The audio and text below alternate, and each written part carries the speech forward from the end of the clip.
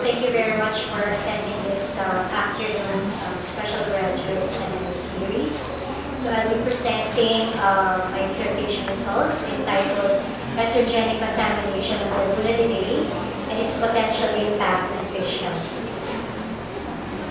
So the Laguna Lake is a vital freshwater resource not only for Metro Manila but also to the surrounding provinces of Paraso.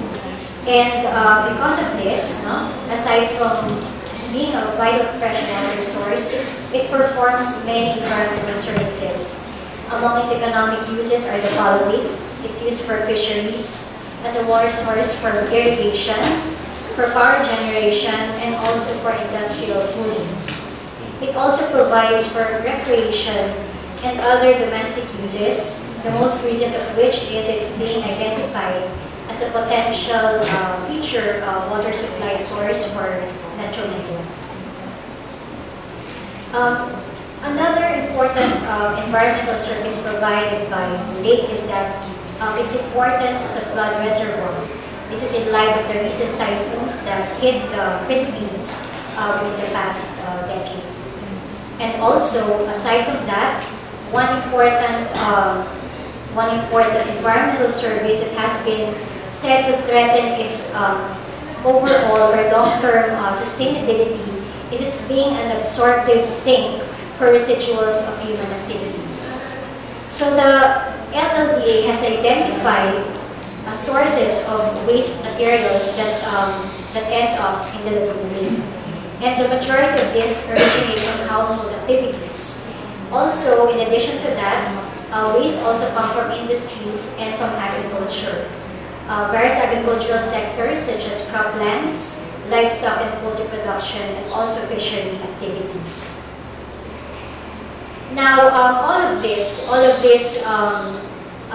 man-made activities or all of these anthropogenic activities are associated with the release of a group of compounds with hormone-mimicking activities. Now, these compounds are collectively known as endocrine disruptors, and these have been identified as an exogenous substance or mixture that alters the functions of the endocrine system, consequently causing adverse effects not only to the organism itself, but also to its progeny and even its populations. Now, among the various compounds comprising this group of pollutants, we have one group that has merited the most attention and the most focus, and these are known as the environmental estrogens. And probably it's because estrogens play a very important role in the body, not only for growth, but also in the maintenance of adult functions, particularly that of the reproductive tract in vertebrates, both men and in both female and in male. Now, environmental estrogens does not only include those that are man-made or those that are synthetic, but also include those that are originating from biologic organisms themselves. So the most potent of this is the 17-beta estradiol, which I will abbreviate in this study as E2. Now, this slide shows the watershed, the Laguna Lake watershed, including its 24 sub-basins. And then, more recently, or in the recent time, the National Statistics Office has placed the total population of humans living on the watershed to be amounting to around 13.6 million. And the projected annual population growth rate in the watershed is 2.76%. Now, information or data coming from the Laguna Lake watershed places that among this 13.6 million, around 2 million do not have access to septic tanks. And as you can see from this slide, the majority of the population comes from Marikina, followed by Muntinlupa, and then by Santa Rosa and the Cabuya areas.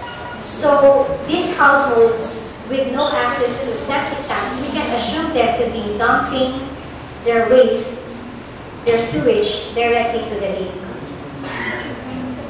So men and women which of course comprise the human population, are source of natural estrogens. And of course, due to the absence of wastewater treatment plants in municipalities, we can assume that all of these natural estrogens that come in the form or that is carried by the urine and the fecal material is received by the lake itself. And not only that, we can also include animals, domestic animals, as among those that could be potential sources of these natural estrogens that are received by the lake. Now, I would like to just reiterate that we excrete these hormones in an inactive form, but usually when they go out of the body, they're already conjugated forms of estrogen, primarily in the form of estradiol sulfates. But as it reaches the water system, it becomes activated again. This is due to the process of deconjugation that is performed by the natural microorganisms that's found in the lake. So being active, it means that the substance itself can elicit changes in the body that is due to the effects that is elicited by the active estrogen. So this figure shows us that researchers have also found that these estrogens, including the natural estrogens and those that mimic the effect of estrogens, which are endocrine disrupting chemicals, all of this would bind with the receptors for estrogen that's present in the body. And as a result, a cascade of events happen, all of which would lead to estrogenic effects that could be seen not only in females but also in the male segment of the population. So among the different effects that have been documented most commonly are the reproductive abnormalities in both humans and in wildlife. Now, among these effects are the feminization effects that have been noted in the male fish in particular. So you can see here a picture of the development of an ovarian tissue within the testis, which is the male gonad. And then also, in the male fish, they have also found out that exposure to these exogenous or outside sources of estrogen leads to the production of a yolk protein, which is known as vitellogenic. Now, in the female, this protein is used in the development of the egg, but in the male, this protein would have no target tissue to act on, so it would just be distributed around many tissues of the body, leading to many adverse effects. Now, the main concerns of my dissertation are the following. Is the Laguna de Bay contaminated with endocrine disruptors, more specifically 17-beta estradiol? And then, one important thing also, do these compounds pose a threat to the fish population in the lake?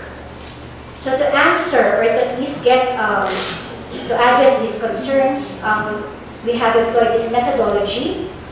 So basically, we collected water samples from the lake and have it analyzed for 17-beta estradiol levels. In particular, I have collected water samples at the east and the west bay of the Laguna Lake, and there were 16 sampling points, and these were subjected to the laboratory for hormonal analysis.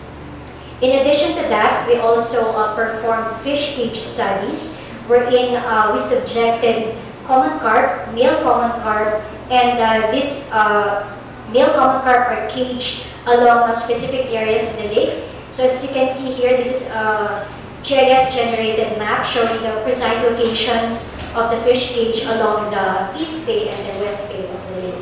So we have fish cages set up in Paete, in Laguna, and also in Santa Cruz, in Calamba City, and along Santa Rosa in the west bay. Now, these fish were placed in the cage for approximately 30 days. Now, we also use a reference group of fish for this dissertation, and this reference group of fish were housed at the UPLB Limnological Research Station. Now, after the caging study, biomarkers were studied and were investigated. Now, these biomarkers are mostly for the purpose of determining whether the fish themselves are exposed to estrogenic substances in the lake. Now, this include the endocrine parameter that I have used, which is the vitellogenin levels, and also the testes were also examined for the presence of any abnormalities.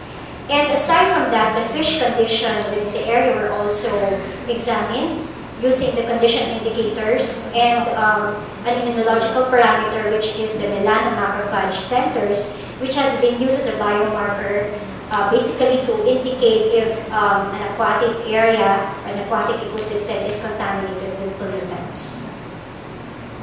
Now this slide shows us how the fish was sacrificed and dissected in order to isolate or to isolate the testes and the liver for examination. Now, among the condition indices that I have used are the condition factor.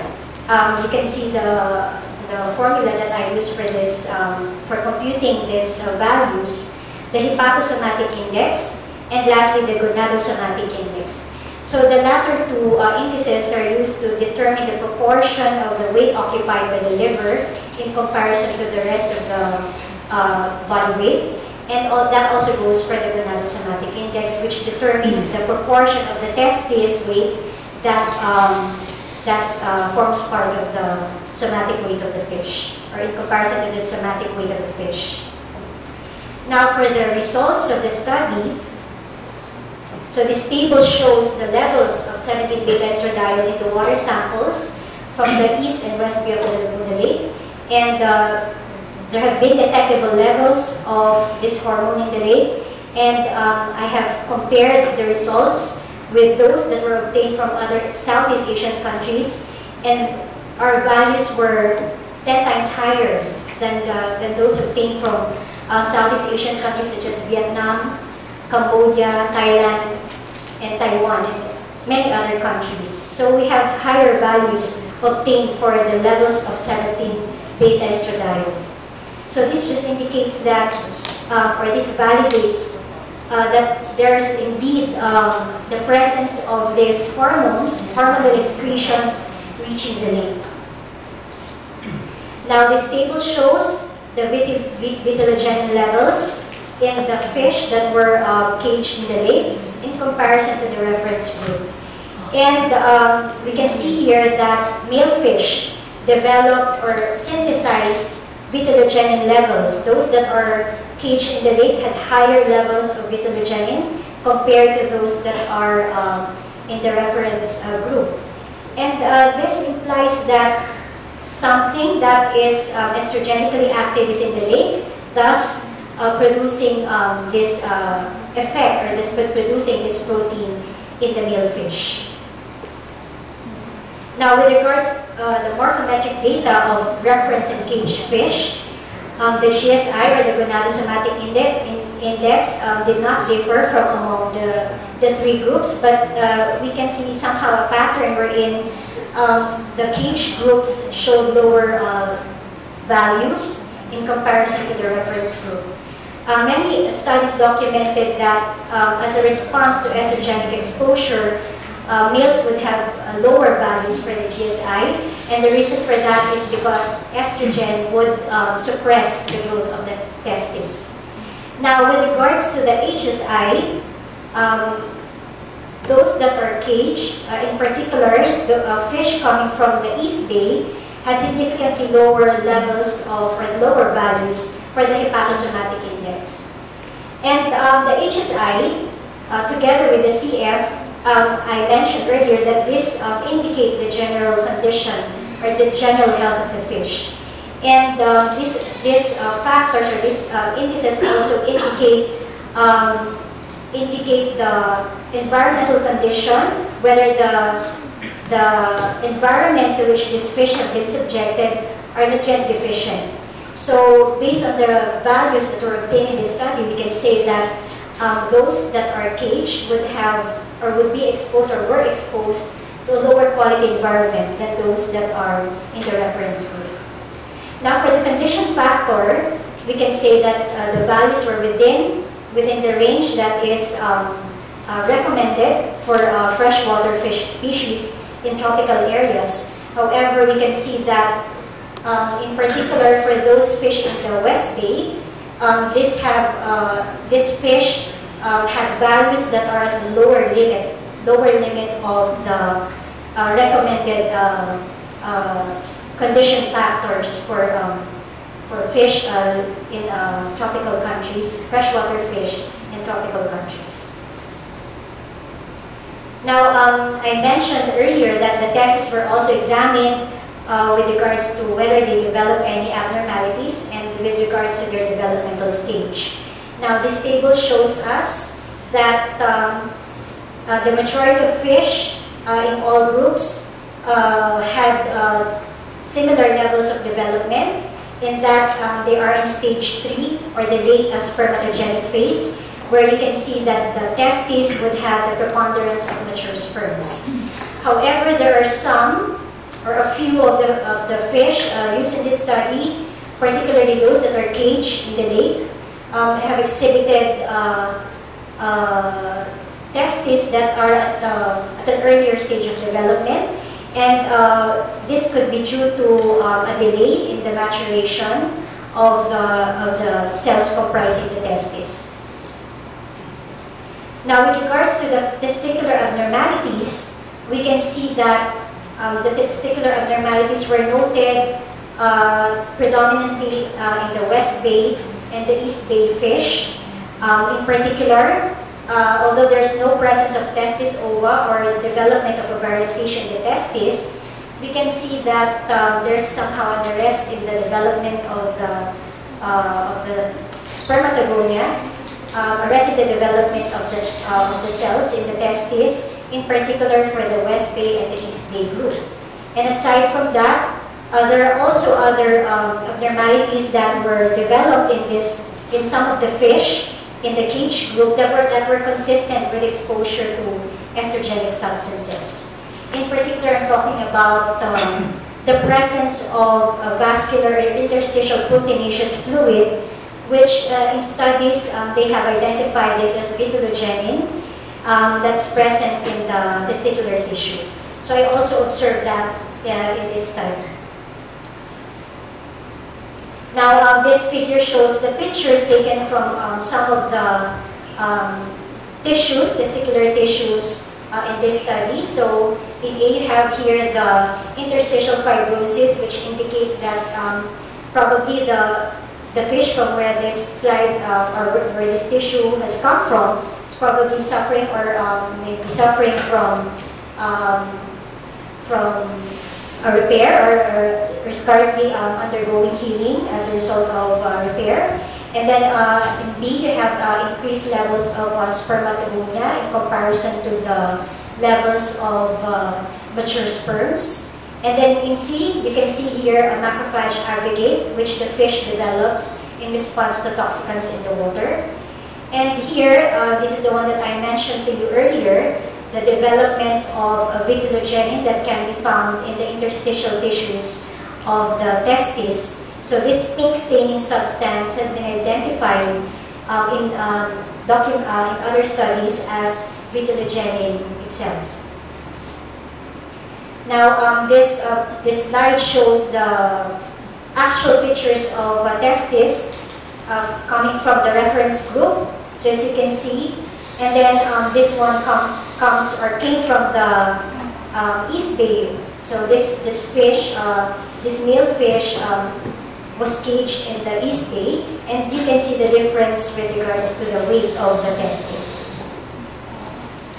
Now, aside from studies on the testicular tissue, I have also included or have also studied the development and characterized the development of melanomacrophage centers, in particular with regards to their number and size. So as I mentioned earlier, MMCs or melanomacrophage centers are also used as biomarkers to indicate contamination of the lake with pollutants.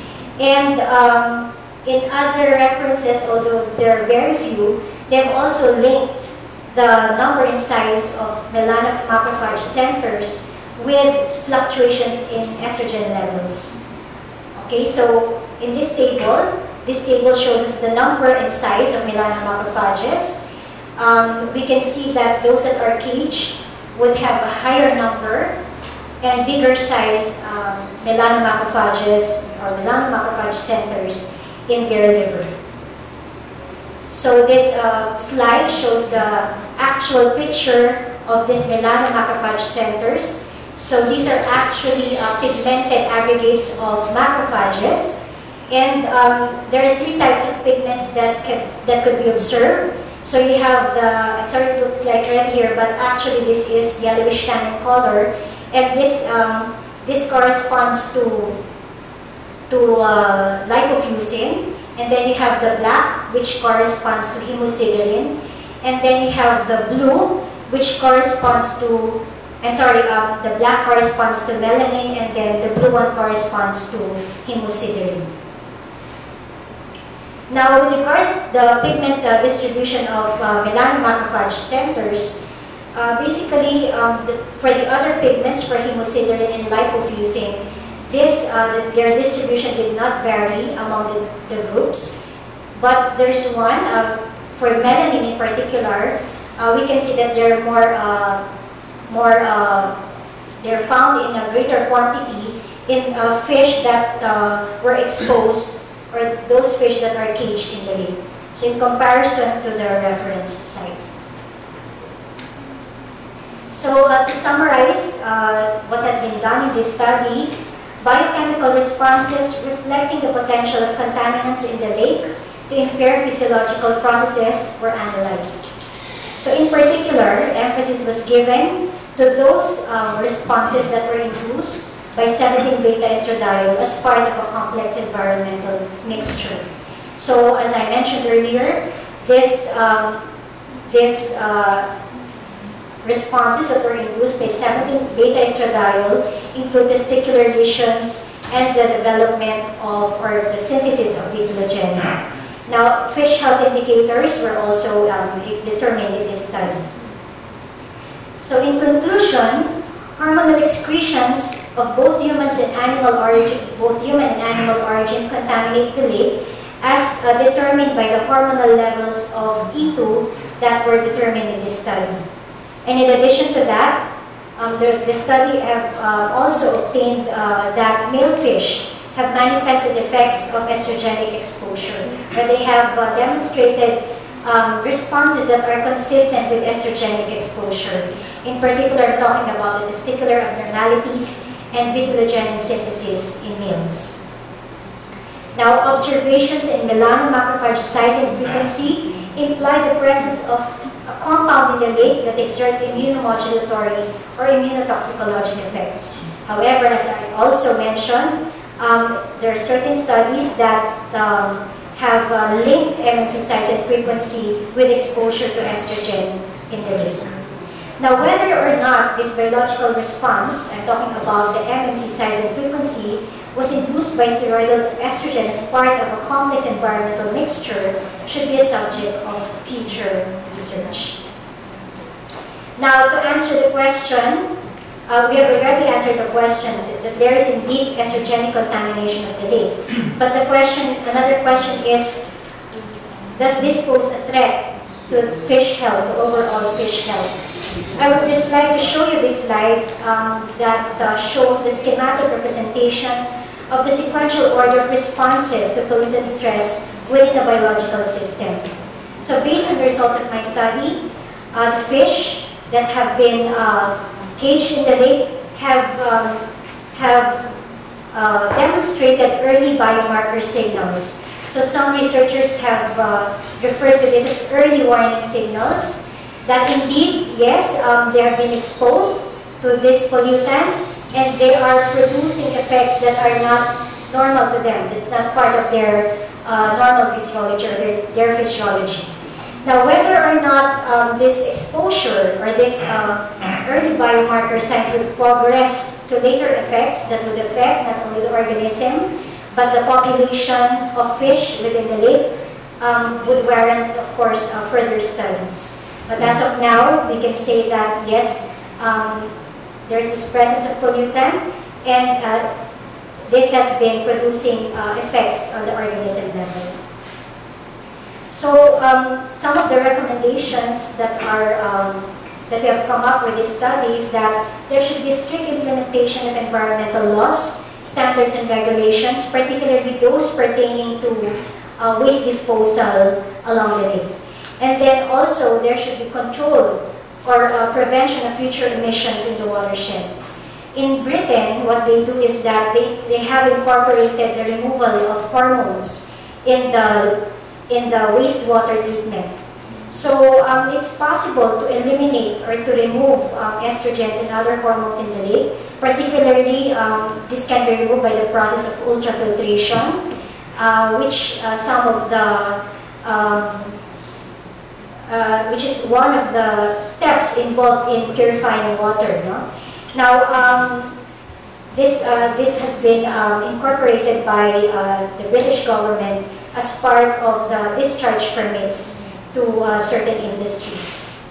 And then the third is the establishment of a basic sewage treatment facility in each home. So this is really, this is very basic, and if there is a budget, why not provide a sewage treatment facility at the municipal level? And then next is the implementation of an effluent testing program for existing sewage treatment plants. So it's not just enough that you have an existing sewage treatment plant, but it should also be ensured that the effluent coming from these sewage treatment plants would be free of hormones. And then lastly, to monitor and evaluate changes in the environmental quality, especially those that are associated with endocrine disruption.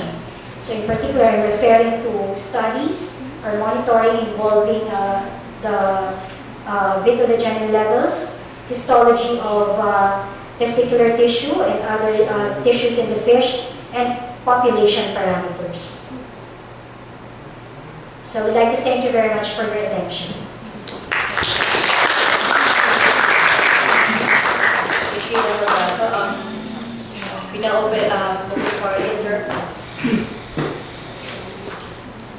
Once again, I'm Mr. Lazar Peguera. I'm from the Bureau of Fisheries and Aquatic Resources, but right now I'm studying because I'm a big SEARCA scholar right now.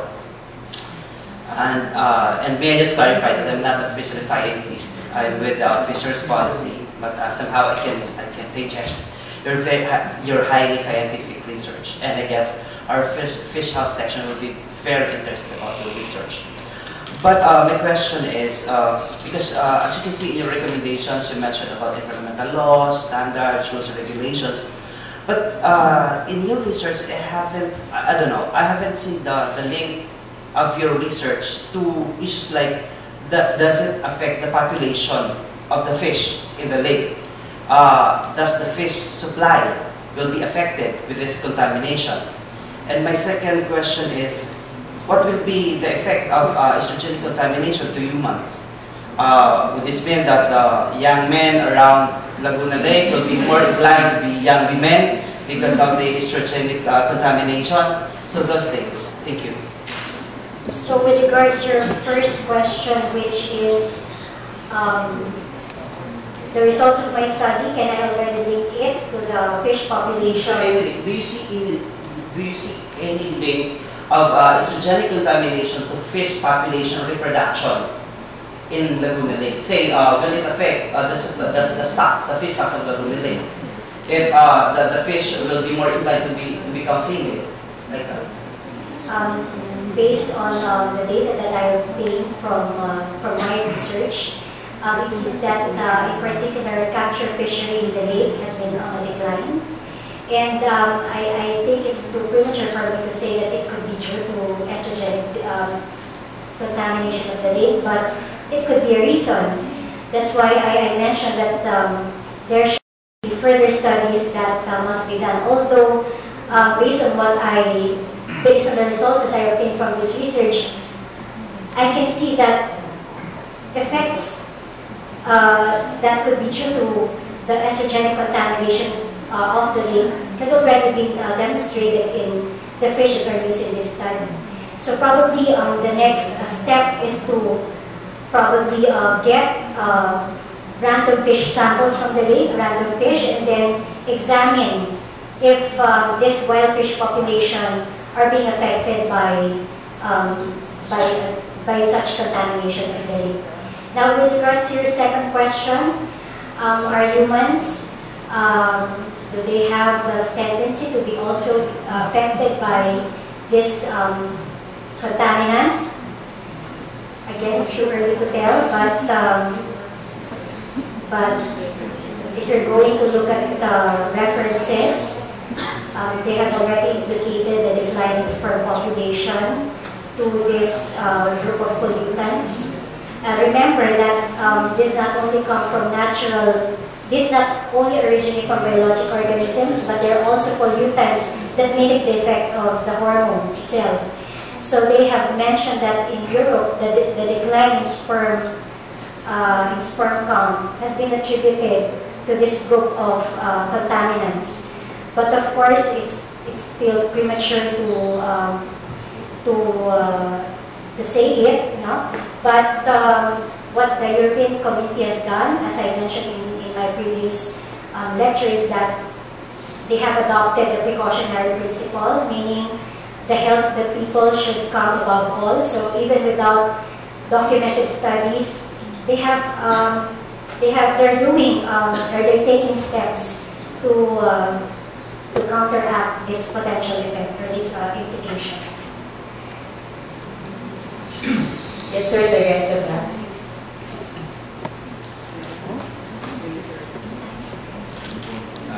Bonnie Kevia from the National Crop Protection Center, Crop Protection Cluster. Tanong ko lang, during summer months, like April and May, di kaya mas mataas ang E2?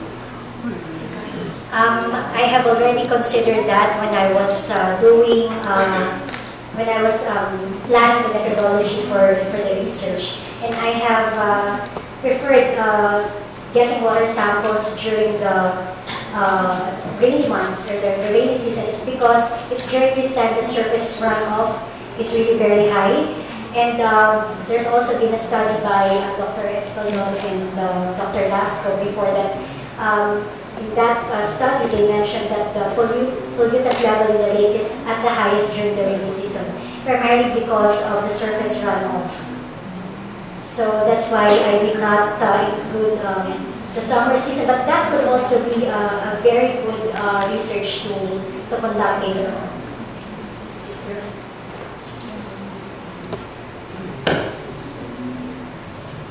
I would just like to reinforce the statements of Dr. Paraso. Dr. Paraso was my advisee in her PhD dissertation.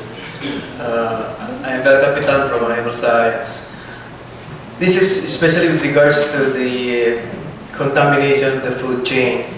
I delivered this is part of my centennial professorial lecture this last year. The contamination of the food chain with these endocrine disrupting chemicals. We used actually the Philippine mallard as a model, and we stopped at that level in the food chain.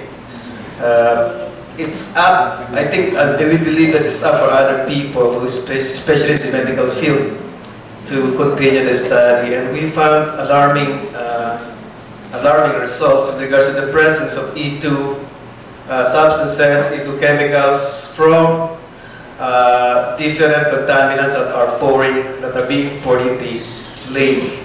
These hazardous chemicals are toxic chemicals are taken in by the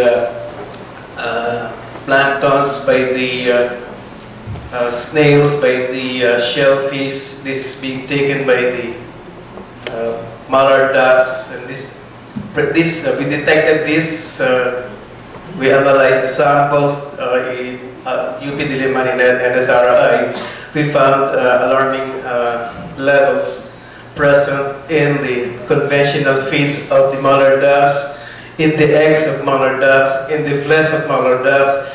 We found destructions in their liver, we found destructions in their gonads, and we stopped after that.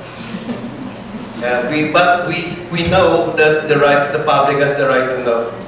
We are just very careful because this will, I know that whatever statement that we will make from these results, this may affect the Philippine mallard industry and all the Philippine duck industry. But we honestly believe that the public has the right to know.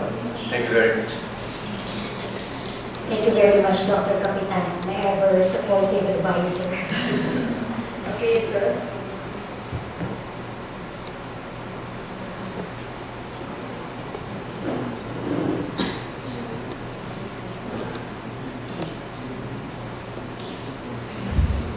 I think I've made this observation in your presentation at the forum that one of the observations in Europe was that one of the major sources of estrogen that gets into the water system was in fact excretions from urine, from the toilet, so on and so forth. And of course, the major source of this came from the women. Now, but what is very alarming in your presentation is the fact that the estrogen or E2 level in the lake, the Philippines, the Laguna Lake, was 10 times higher than in any other regions in Southeast Asia. 10 times, and then come up 1,000%. Anyway, this is kind of alarming. On the other hand, as I was interested in fish kill in my effort to get some kind of information.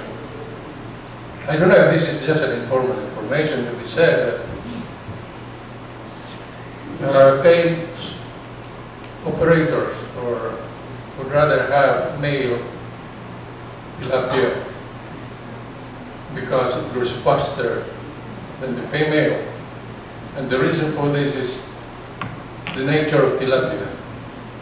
To hatch and keep the fry in their mouth for a week or so, or even more than a week. During this period, the female tilapia does not eat, and therefore does not grow as fast. But, so now they have introduced a new technology, hormonal, through hormones. I don't know if this is right, but the hormones are derived from women urine. So, if this is true, perhaps, and if this technology is ongoing in the lake, then this is one of the venues for increasing the estrogen level in the lake.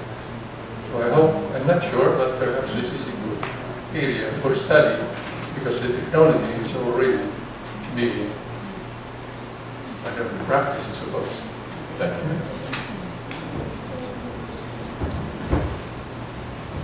Yes, sir.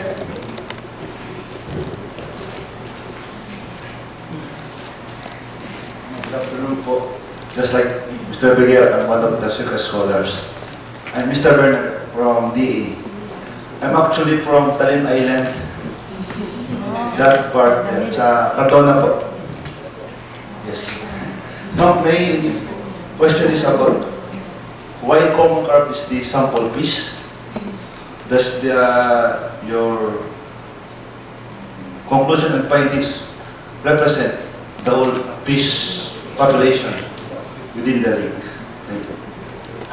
Originally, during my MS, I worked with a much smaller fish. It's the Danio or the silverfish. But in this dissertation, we would like to use more economically important species, and the one that can actually be harvested from the lake, and that is the common carp. And one consideration also is because there is an ELISA kit that can test for beta-glutamine. That's the most important consideration. So there's an ELISA kit that can determine blood levels of vitiligonin in common carp. So with regards to your other comment, should we, or is it right to generalize or to extrapolate the information that I've got to a wider fish population? I would like to say that yes, it's possible. Although there could be species differences, so we should also take into account that these species differences could somehow alter the way by which fish could respond to this type of pollutant. And then also we should also consider that within the species themselves, there could be genetic variation. So we have many considerations, but basically, I think yes, we can do that. We can extrapolate in other species also. But with regards fish and then humans, I think more studies are different. Do we have any more questions from the audience? Okay. Yes, sir.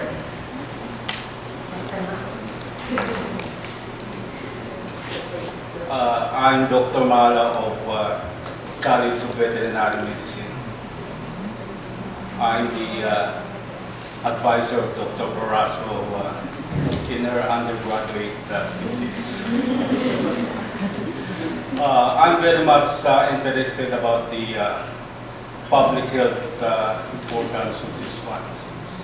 Now, with your finding that there is high level of this endocrine mimicking substances, is it safe to eat fish now from Laguna Lake? Actually, I'm more concerned with not really the fish, but the use of the water in the lake as a potential drinking water for Metro Manila. There have been news that this resource would be tapped as a source of water supply for the whole of Metro Manila. So, based on the levels that were obtained in this study, this should be really considered by the concessionaire. So, in case he wants to, or the concessionaire wants to distribute this water as a potential source of drinking water in Manila.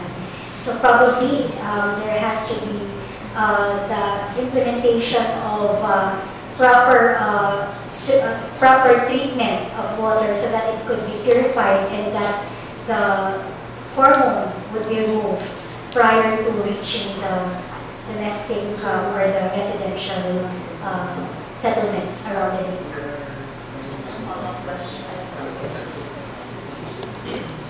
No, I mean the fish. Because definitely if the level of these substances increase in the Laguna Lake water, definitely the residue of these substances will also increase in the fish. So would it be a danger of prolonged eating, particularly males? I would advise not to eat the most delicious part of the fish, which is the belly, because it's remember that the estrogen is a steroidal hormone, so it's a fatty hormone and usually it localizes in the fatty tissues. And the belly is where you can find the most fat. So aside from that, I will not also advise eating the egg, which we call bugi in Ilocano. So that's I would not also advise that because of the localization of this substance in these tissues of the fish. I think so. Something to add on sa point ni Dr. Maala at Dr. Paraso. Things are becoming bad for all of us with regards to this issue. No? That's the same question that was asked to me with regards to the safety of eating balut salted egg and mallard duck meat, no? Because up to now, I can say it's very hard. It's very hard to caution people from eating these products. I remember there's another scientist who studied other fish now, Michelle. It includes bangus, it includes dalag, hito, and another fish in the lake with regards to the heavy metal consumption and presence of these toxic chemicals. But this study doesn't, our study also did not continue to the level of transfer of these chemicals to humans by way of the food chain. So we are not really at that stage to caution people. And besides, this has a social impact. This has a social impact, especially for people who have their, who depend on the lake for their livelihood. So this will create, a very big problem for all the people living near the lake. And but then we still believe. I honestly believe, for me, that there is what we call bioaccumulation, especially with these different hazardous chemicals in the different tissues, especially in the reproductive system of these animals that are members or parts of the food chain who get these hazardous chemicals from the lake. And when this bioaccumulates, this will tell something in the future, no? So I don't know. We believe that there should be really further studies along this line, because we are consuming products from these animals from the lake. Thank you very much. Any more questions from the audience? Yes, sir. Just following the comments of the gentleman who raised the issue.